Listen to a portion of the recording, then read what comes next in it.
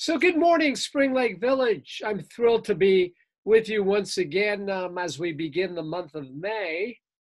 So, as you know, I had hoped to be with you in person at Spring Lake this month, but unfortunately, Sutter Health, where I was scheduled to receive my second dose of the virus last month, kind of screwed up. And now I'm scheduled to get the second dosage in about a week and a half or so. But that'll mean that I won't be able to meet you in person until the first week in June. So this month's lecture will once again be virtual, but it's an enjoyable one in celebration of Jewish American Heritage Month. And the title of this lecture series is From Shtetl to Tinseltown, the Jewish Pioneers of Hollywood. So we're going to trace the remarkable rise of the Jewish businessmen and entrepreneurs who made their way to the Golden State way back in the early 20th century and the important contribution they played as pioneers of Hollywood. I think you'll really enjoy this lecture series because it really does examine the experience of entrepreneurial Jews and their experience as immigrants or near immigrants, and in general, how they assimilated into the great tapestry and were able to realize the American dream. So this week's lecture is sort of a general overview of the early years of Hollywood, tracing how young Jewish businessmen who had plied various trades on the East Coast got involved in filmmaking and then made their way to the West and began a career as movie moguls during the early years of Tinseltown. So let's begin then with the birth of Tinseltown, the founding fathers of Hollywood. So during the last quarter of the 19th century, there was a second wave of Jewish immigration to the United States. Primarily, these Jews came from Eastern Europe and Imperial Russia. Many of them came from the poor villages called shtetls in Yiddish. Many of them were in the Pale of Settlement, and these were the shtetls that were often attacked by the imperial troops of the czars. These were the towns in which Jews suffered horribly during the pogroms launched against Jews. Now, again, these were the second wave of Jews. So there had been a first wave of Jewish immigrants to the United States. These were primarily the Sephardic Jews that had come and settled in New Amsterdam, later New York City. Sephardic Jews that had come in the mid-17th century from Recife, from Brazil. Ultimately, they had originated from Portugal, so these were Sephardim Jews. But as you know, the Jews that immigrated in the last quarter of the 19th were the Ashkenazi Jews who spoke their vernacular Yiddish, as opposed to the vernacular of the Sephardic or Ladino Jewish. So they too were part of the great immigration to the United States near the end of the 19th century and the beginning of the 20th century. And they shared similar stories like so many immigrants arriving on the shores of America into an all new alien culture. And they had to learn how to assimilate. to survive and begin life anew. But for the Jews, it was an even more difficult experience because they worshiped differently. There was still widespread anti-Semitism in Europe, and certainly there was anti-Semitism that Jews would have to confront even in the New World. So the Jewish population in New York and the Eastern Corridor between 1880 and 1920, this massive immigration of Jews from Eastern Europe and Imperial Russia was immense. So in 1880, the Jewish population in New York was something around 80 to 83,000, but by 1920, it had grown to well over 1.5 million. And by 1924, there were over 2 million Eastern European Jews who had emigrated to the United States. And then we see migration to the West. Go west, young man. So we find many Jewish families making their way from the East Coast corridor, especially between New York and New Jersey, as well as the Midwest, making their way to the Golden State, this new frontier on the West Coast. And many of them had already emigrated during the gold rush to San Francisco, but then in 1900, many made their way to the Los Angeles region.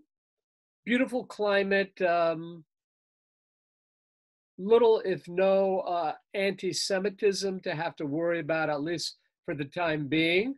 So in 1900, there were roughly 2,500 Jews who had settled in Los Angeles County, but 20 years later, we already find distinctive neighborhoods in central Los Angeles, and the growth had been very sizable. So by a factor of nearly 35, 40. So by 1920, over 70,000, maybe 75,000 Jews living in Los Angeles.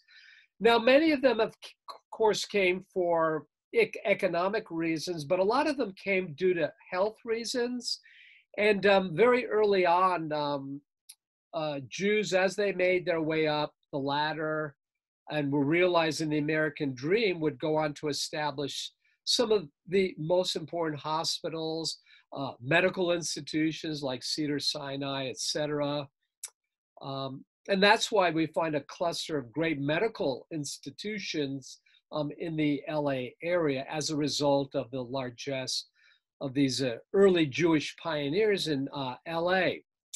But many came for economic reasons, and many Jewish families who would become synonymous with the early days of Hollywood would settle in Los Angeles County. And of course, these included the Gelbfishes or goldfishes. Those were the Goldwins. So Sam Goldwyn, the Meyers, so Louis B.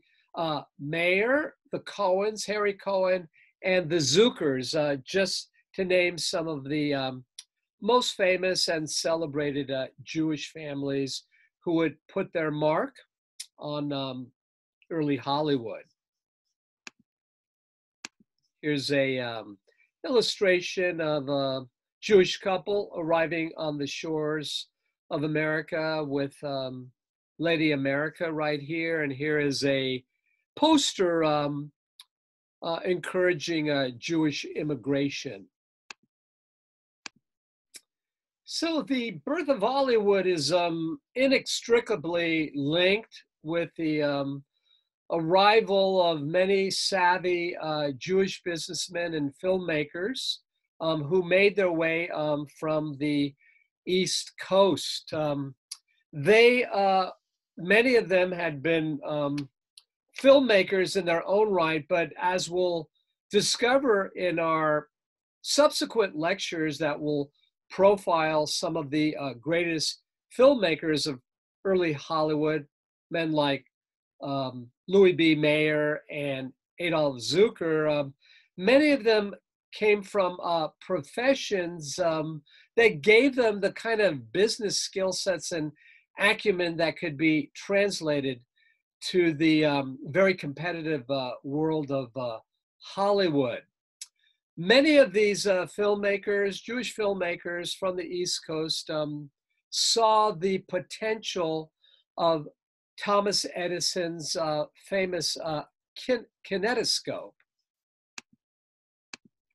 So the kinetoscope, which had been invented more or less, I mean, a lot of discussion about who truly invented sort of the forerunner of the modern film projector, but we do know that William Dickson and Tom Edison in 1891 took out a patent for the kinetoscope. And the way the kinetoscope operated is you would run a reel of film between a lens and an electric light bulb very quickly. And then there was a little peephole through which the viewer could see the footage. So that was the kinetoscope, again, a kind of a rudimentary film projector. But again, the Jewish filmmakers realized, my God, this has tremendous potential as a vehicle for creating truly great films, stories that could be transposed to film and would have wide appeal to Americans, middle-class Americans in particular, but later lower-class Americans who had limited funds to be able to enjoy the American pastime of movie-going. So one of the reasons why many of these filmmakers found it necessary to make their way west is because Thomas Edison, really the first early movie mogul, had charged excessive licensing fees to these filmmakers, and they were very expensive. But mostly he was suing these rivals when he thought they were encroaching on any of the patents that he had that involved filmmaking. And as you know, Edison had literally hundreds, if not thousands of patents. So he regarded a lot of these filmmakers as pirates, especially the ones that lived in and around his headquarters in New Jersey, which was the home of the Edison Company and is regarded in the history of filmmaking as sort of the original movie capital. Many of these Jewish filmmakers decided to leave the Eastern Corridor and make their way first to Cuba, where they were out of the jurisdiction for Edison to sue them. But eventually they made their way to that new frontier, the Golden State, California, and in particular to Los Angeles, City of Angels. So they were, again, away from Edison's onerous rules surrounding his patents and, of course, the litigation of the Edison Motion Picture Patents Company located in New Jersey. So thus comes the start of what was called Hollywoodland. You see the famous Hollywoodland sign. This was erected in 1923 by an enterprising young man. It was only up for about a year and a half before it was pulled down, but Hollywood would later be abbreviated, shortened to Hollywood. And this area in Southern California, well, Southern California in general, was like the ideal. It was an oasis, beautiful virgin country, plenty of sunshine year round by the sea, had that classic Mediterranean sunshine. So these filmmakers quickly realized, my gosh, we could film all year round. We really didn't have inclement weather.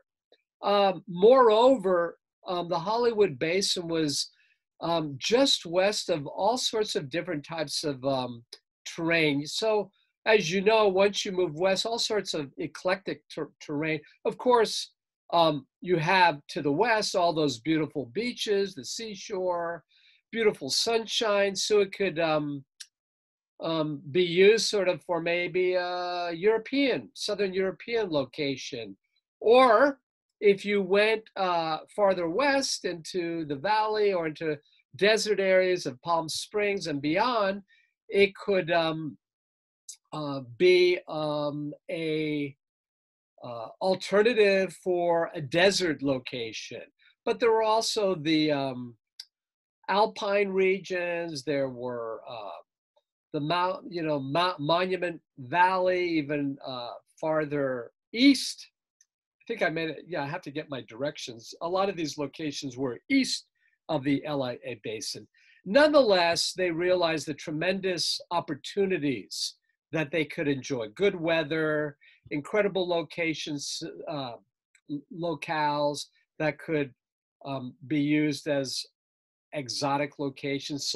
So many of the great iconic Westerns and some of the great early silent film epics would be filmed on location, not only at the early film studios, which went up beginning in 1911, like this, the Nestor Film Company, usually regarded as the first studio to open on Sunset Boulevard.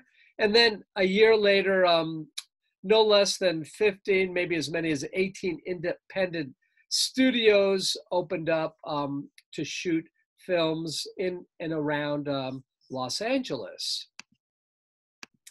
So it was the entrepreneurial Jewish immigrants or near immigrants who began on the East Coast, made their way to Hollywood, and became the studio bosses who created the Hollywood studio system beginning in the early years of the 20th century, and then exploded in the 1920s and 1930s with the Big Five movie studios and the second tier of studios churning out some of the greatest films of all time during the so-called golden age of Hollywood. So famous studios founded by these young Jewish filmmakers included Universal Studios, Paramount, Warner Brothers, Columbia, and others. The men who established these famous, iconic studios are the names in the history books. The men who played such a seminal role in the creation of Tinseltown. So Harry Cohen of Columbia Pictures, William Fox, born Vilmos Fried, who went on to found Fox Pictures, which later merged with 20th Century Fox. Of course, Samuel Goldwyn, born Samuel Gelfish or Goldfish, one of the founders of Goldwyn Pictures, later merging to become MGM, Metro Goldwyn Mayer, along with Sam Goldwyn, and Louis B. Mayer, one of the founders of MGM. And then there were the Van Scolassers, better known as the Warner brothers, Jack and Harry Warner. And there were two other brothers as well who were involved in the film industry. And the legendary Adolf Zukor, who went on to found Paramount Studios. These are perhaps the most famous, but there were other very famous players who were so much a part of the studio system. Some of the legendary pioneers of Hollywood, who served as production managers and were the brains behind the movie machine. Individuals like Irving Thalberg, called he was kind of the Wunderkind, the Wonder Boy of Hollywood, famous production manager um, at MGM, and I think he actually started at Universal. Joseph Schneck, the great David Selznick, who added the middle initial O, kind of an affectation. David O. Selznick, of course, famous for the Selznick Studios and some of the greatest motion pictures of all time, like Gone with the Wind, just to name a few. So these other famous founders of Hollywood, Barney Balabin, Carl Laemmle, etc., were the ones who made the important decisions, built the Hollywood studio system, and wielded tremendous power as regards what kind of films should be produced and the price at which to market their films, etc. And also the all-important decision of how they would be released, the order in which they would be released. And a lot of the time, this was very strategic. So, after World War I and between the two World War I, when films were actually released was of great importance. And they very much influenced then, again, what type of films were produced, when they were being made, the budget for films, distribution, etc. And these films, of course, would have a tremendous, tremendous impact on the public imagination, shaping many of the opinions and viewpoints of the viewing audience at the time. Now, Hollywood was, for all intents and purposes, a company town, this rarefied world, and one of the most beautiful areas of the world, this sort of rarefied, magical wonderland, if you will, very insular, and didn't take very kindly to outsiders. But interestingly enough, these immigrants or near immigrants, some only a generation removed from the shtetls of Poland and the Ukraine, were the ones who really shaped the Hollywood imagination in the eyes of the public. They cultivated it. And many of these Jews were fiercely competitive, very savvy businessmen, but tremendous competition, especially among themselves. So although they came from, as it were, the same tribe, they shared the same faith, they were not necessarily very close with one another. There were epic rivalries, as you well know, among the most famous Jewish moguls during the 1920s and 1930s. And these company moguls cultivated this very upscale, exclusive community that was based upon some of their favorite pastimes, like gambling in sporting events, or playing cards, or betting on the horses, or even their involvement in elections. Their pastime and their life outside the studio, their leisure time, their recreational time, was preoccupied what many might consider, their Jewish mothers might who wielded tremendous influence on them, looked askance with disapproval on what they deemed as sort of non-Jewish or un-Jewish activities. So again, being involved in gambling, racehorse breeding, and betting at like the famous Hollywood Park racetrack, which you see there again, was something that Eastern Jews were not necessarily involved in, but out west, these became among the favorite pastimes, recreational pastimes of the famous Jewish moguls. So they tried very much to fit in and assimilate with their non-Jewish counterparts, the wealthy wasps of Los Angeles and Hollywood.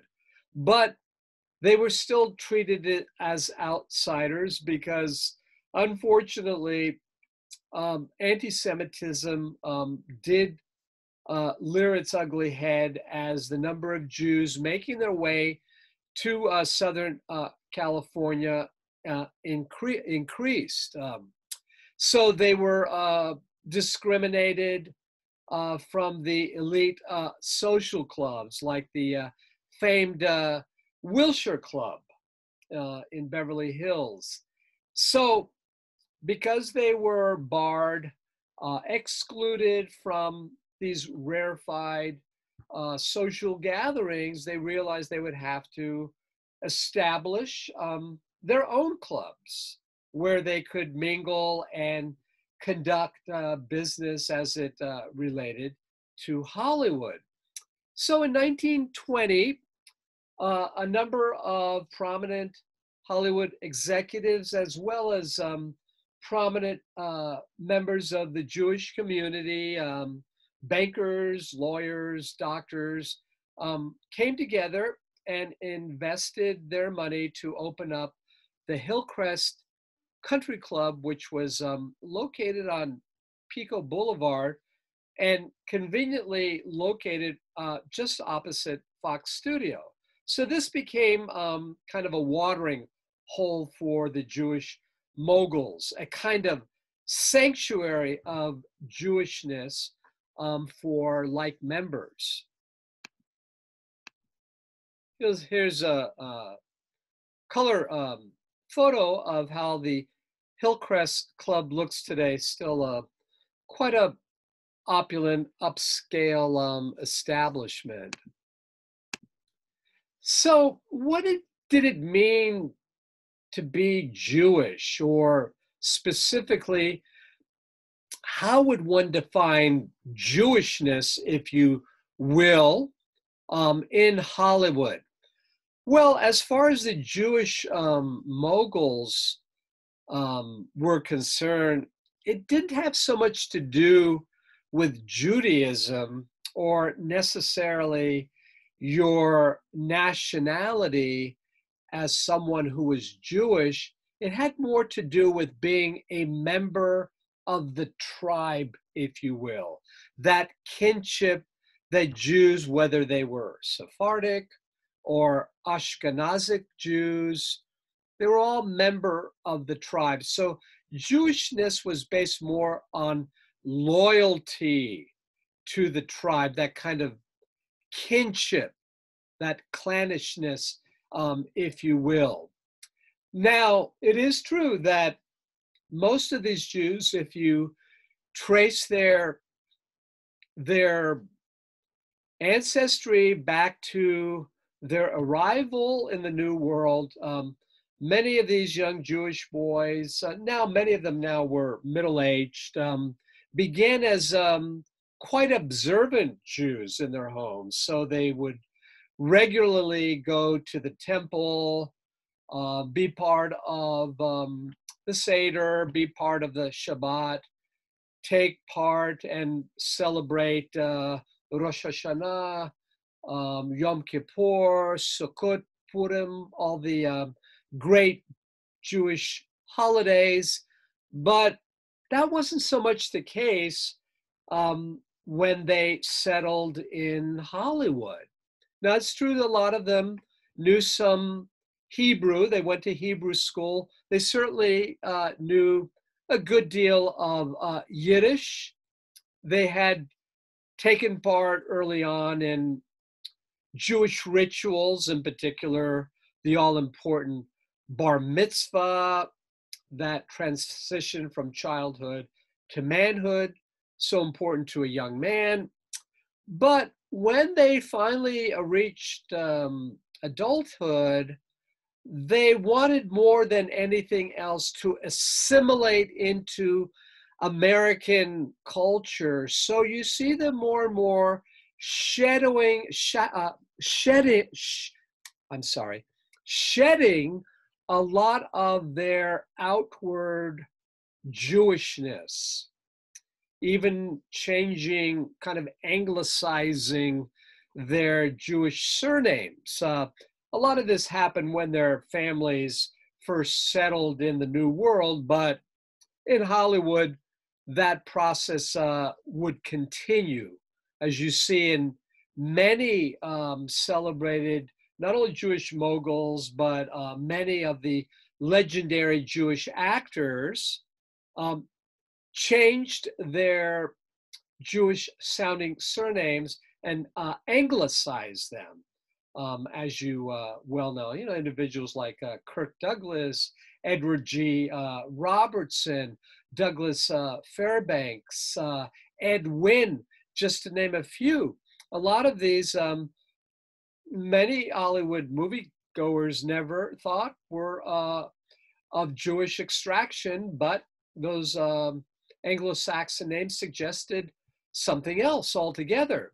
So for many of these Jews of Hollywood, Jewish expression, what it was to be a Jew, was often sort of lukewarm, passive. Yes, as one would expect, within when they were in the company of one another, kvetching, etc., family events or doing business transaction, they were always throwing around choice Yiddish words.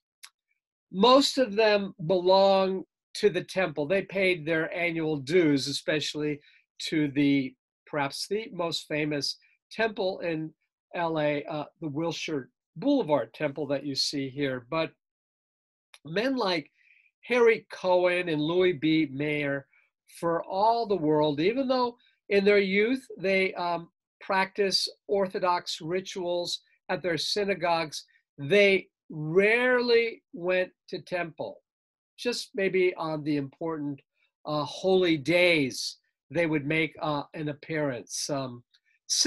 Many really, in many ways, tried to efface or whitewash their Jewish identity altogether. That was certainly true with David Selznick. Again, this affectation with adding a middle initial of O that didn't stand for anything. He would tell reporters, "I'm an American, not a Jew." Harry Cohen, founder of Columbia, that you see in the upper right-hand corner here, when he was buried in 1958, it wasn't a Jewish funeral with all the beautiful ritual and prayers from the Old Testament that we're familiar with. Instead, it was a non-denominational funeral. There was no mention that he had been born Jewish. So the Jewish boys of Hollywood, more than anything else, even though many of them began, as we'll see in our next three lectures, were born in the Old World, were born in the shtetls of Poland. Some came from cities like Warsaw, others came from the Austro-Hungarian Empire, some came from Imperial Russia. Once they arrived and had assimilated, they wanted to be seen as 100% all American. And yet, their immigration experience really informed the way not only they made movies, but the kind of movies they made. So, how the American public would view these movies, experience these movies, was really through the lens of these Jewish immigrants.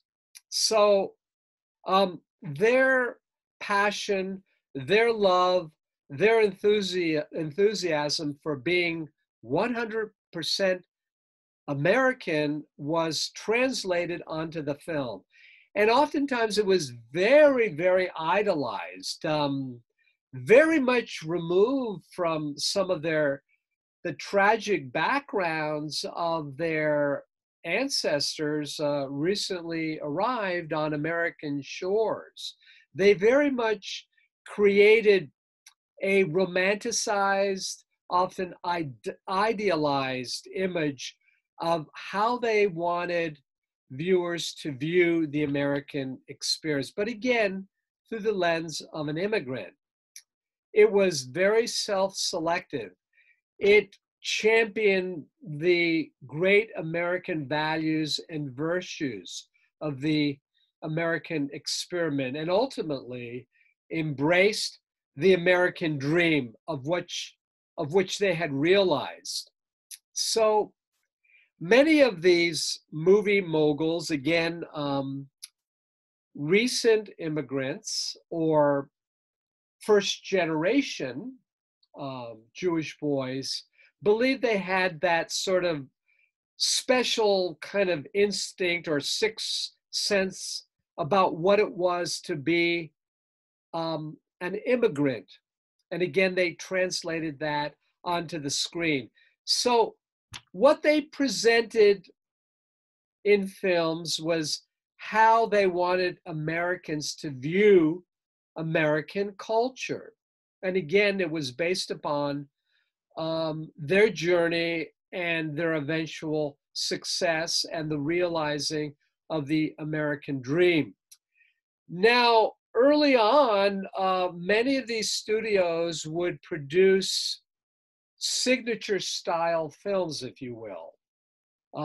That's not so true today, but you know, some of the more recent incarnations of film studios have their signature style, but it was certainly true in the golden age of Hollywood. So MGM became noted for producing kind of saccharine, kind of folksy, if you will, Mon Pa Kettle, you know, films that were sometimes romantic, overly sentimental. These appealed to middle American women. They were feminine, if you will. So there were scores and scores of films that appealed to middle America, and especially a lot of Americans who lived on the farms. Films that were populated with the type of figures that they would come across in small town America. Now, Warner Brothers, on the other hand, was known for its grittier films. A lot of their crime stories, film noir, melodramas, many socially conscious that were less ladylike, as they were described, and the kind of films that appealed to the hard, gritty working class. And many of these films featured as their protagonists, you know, very sort of iconic working class figures.